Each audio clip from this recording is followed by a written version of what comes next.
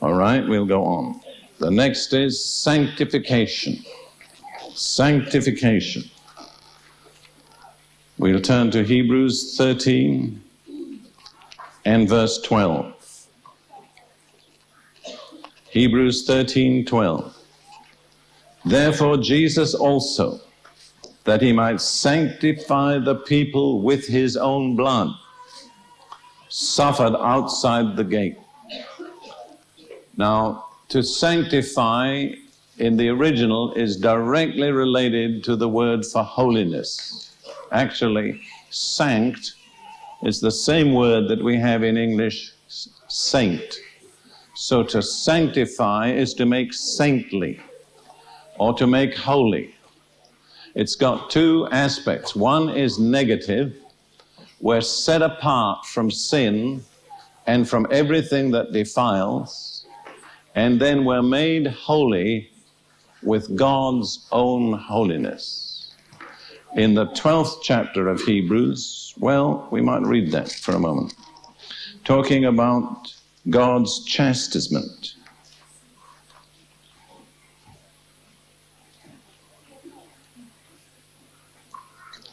It says in Hebrews 12 verse 10, our human fathers chastised us for a short period of our lives according to their best judgment.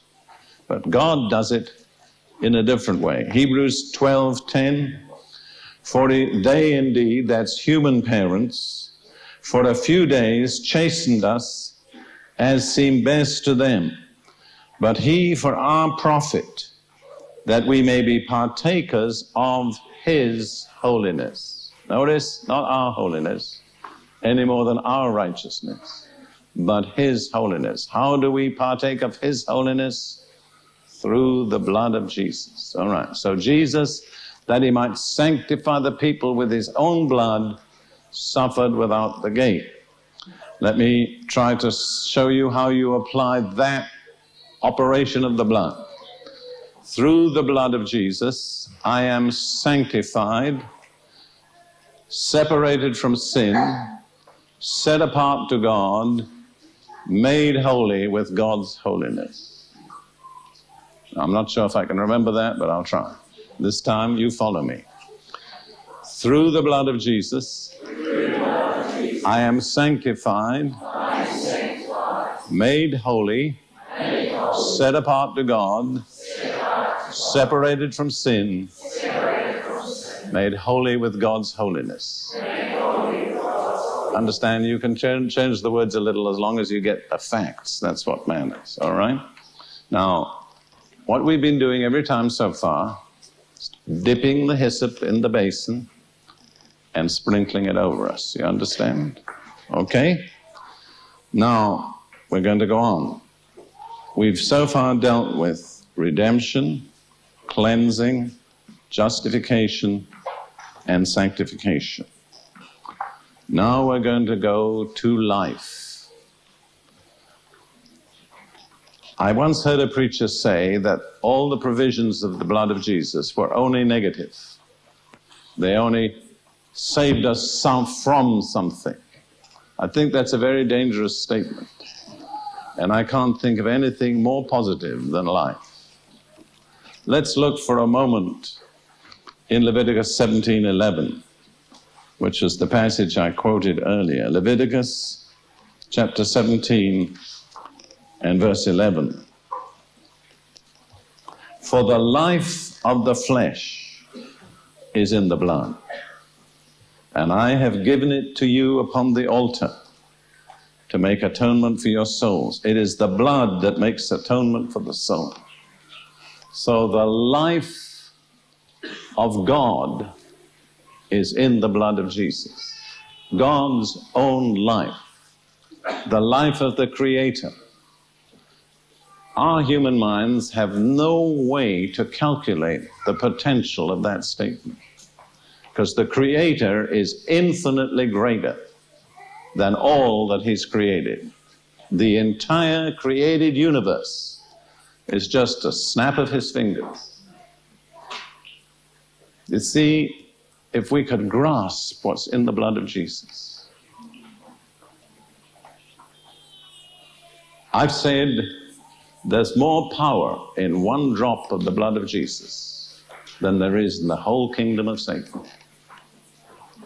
Because we've got the eternal, uncreated, measureless life of God Himself, a life that existed before anything was ever created, in the blood of Jesus. With that in mind, let's turn to John chapter 6. John chapter 6. And we're going to read from verse 53 through verse 57.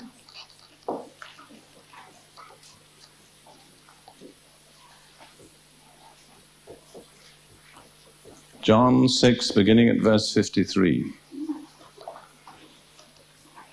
Then Jesus said to them, "Most assuredly, I say to you," there are two levels of emphasis in the teaching of Jesus. If you have the old authorized version, sometimes He said verily, and sometimes He said verily, verily. Verily means it's important. Verily, verily means it's super important. Now in this translation they say assuredly and most assuredly. So this is one of the super important statements. I think I'll go back to verily, verily. Verily, verily, I say to you, unless you eat the flesh of the Son of Man and drink His blood, you have no life in you. Whoever eats my flesh and drinks my blood has eternal life, and I will raise him up at the last day. For my flesh is food indeed, and my blood is drink indeed. He who eats my flesh and drinks my blood abides in me, and I in him. As the living Father sent me, and I live because of the Father, so he who feeds on me will live because of me. Now, I'm sure there are various ways to apply that. But I began my Christian ministry in 1946 in an Arab town called Ramallah, just north of Jerusalem. It's no longer a town, it's a much bigger city today. And at that time, with my first wife and the children, the language of our home was Arabic. And there are certain things that you get into you that you never get out of you. And I always, whenever I think of the communion service or taking the Lord's Supper or the Eucharist, whatever you want to say, I always think of what the Arabs said. Khalina nishrib dam Yeshua. Let us drink the blood of Jesus. That was not some strange, super spiritual phrase. That was their way of talking about the communion. And there may be many ways to apply this, but for me, when I take the communion, I eat His flesh and I drink His blood. Now that's a stumbling block for some people. How can I help that? We have been taught, some of us, that we do it just as a memorial. That's not what Jesus said. He said, you're eating my flesh and you're drinking my blood. We do it in memorial too. Sure we do, but that's not all.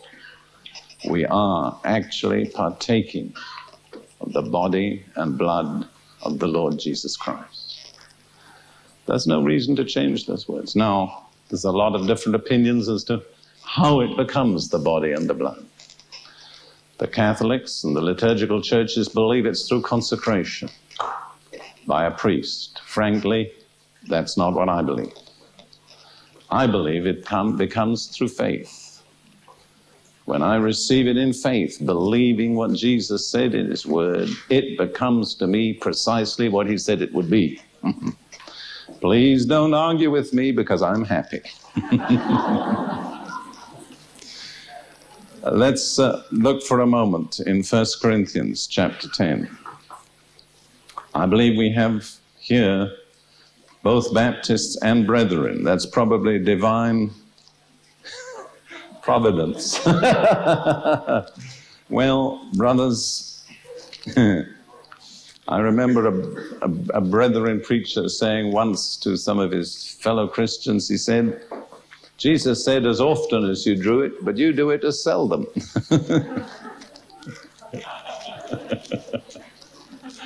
All right, let's look in 1 Corinthians chapter 10 for a moment. Verse 16. The cup of blessing which we bless, is it not the communion of the blood of Christ? Communion, sharing in the blood of Christ. The bread which we break, is it not the communion or the sharing in the body of Christ? And then he goes on in chapter 11, and he reminds them of the way the Lord's Supper was instituted in verses 23 and following.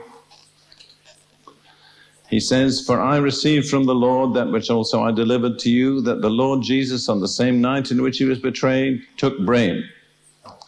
And when he had given thanks, he broke it and said, take, eat, this is my body, which is broken for you, or which is for you. Do this in remembrance of me. Now, it's perfectly true we do it in remembrance of him. But what do we do in remembrance of him? We take his body. In the same manner also, he took the cup after supper, saying, this cup is the new covenant in my blood. This do as oft as you drink it in remembrance of me. For as often as you eat this bread and drink this cup, you proclaim the Lord's death till he comes. Now, I want to say very emphatically that I don't recommend everybody to be like Ruth and me. There's a wonderful liberty in the body of Christ. We can do within certain limits what God leads us to do. But this has become so important to me, and I so tremendously feel my need of the life of God. And let me say, I think I can say it with humility, I think I'm something of an advertisement for the life of God. Most of you wouldn't guess I'm 71 years old. And I think part of that is living on the body and the blood of Jesus. For me, this is no doctrine, theory. This is a living reality.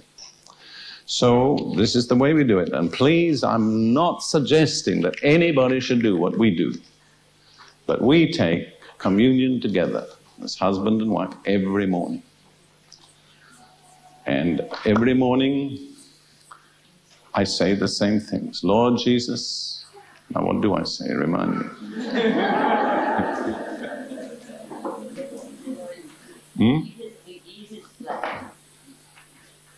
Yes, that's right. I break the bread. Yes, I break the bread and I say, Lord Jesus, we receive this bread as your flesh. And we eat it. And then we share a tiny little cup. And I say, Lord Jesus, we receive this cup as your blood. And I say, as we do this, we proclaim your death until you come. You see, we do it mainly maybe in Jerusalem, where Christians are less than 1% of the population. What a privilege to proclaim the Lord's death every day in the city where he died. A great Bible expositor of the last century commented on this. You do show or proclaim the Lord's death until he comes. He said, when we come to this ordinance, whatever you want to call it, he said, we're out of the whole context of immediate time. We have no past but the cross, no future but the coming.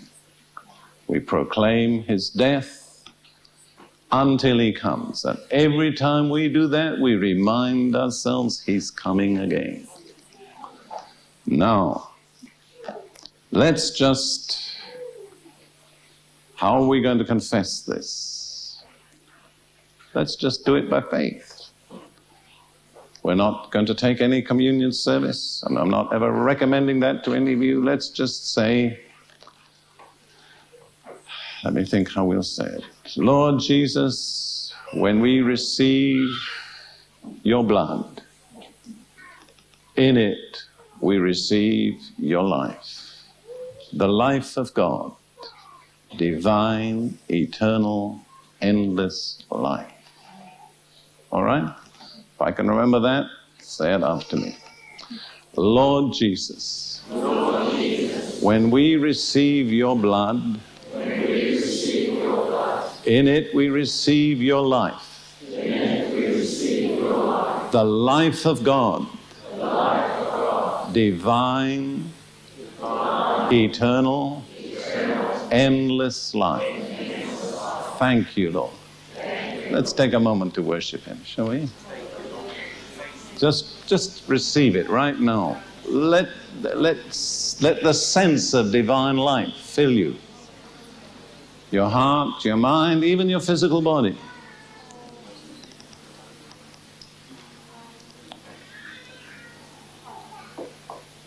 Paul said, in due course, death will be swallowed up by life.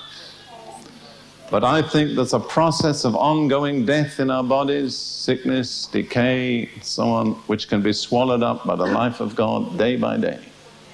Paul said, though our outward man perishes, our inward man is renewed day by day. And there's enough life in the inward man to keep the outward man going until our task is finished. Amen.